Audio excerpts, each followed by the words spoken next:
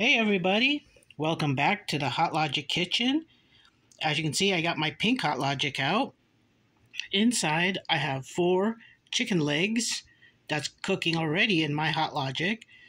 Yes, they are frozen, but they're cooking low and slow because the hotlogic mini personal portable oven is like a slow cooker. No knobs, no switches, nothing at all. All you need is a plug.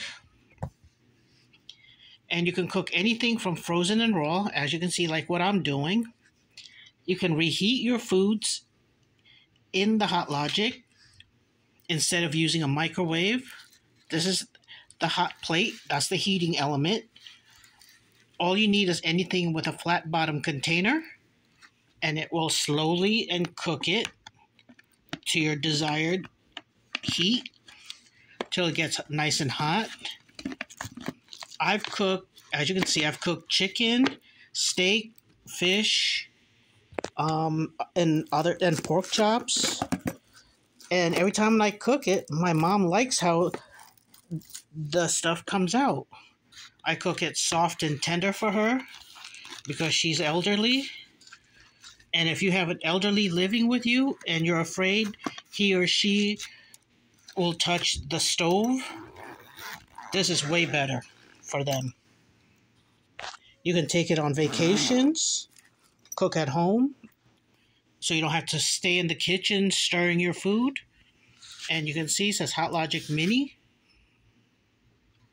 And if you take it on vacation, you could, instead of spending a ridiculous amount of price on restaurant food.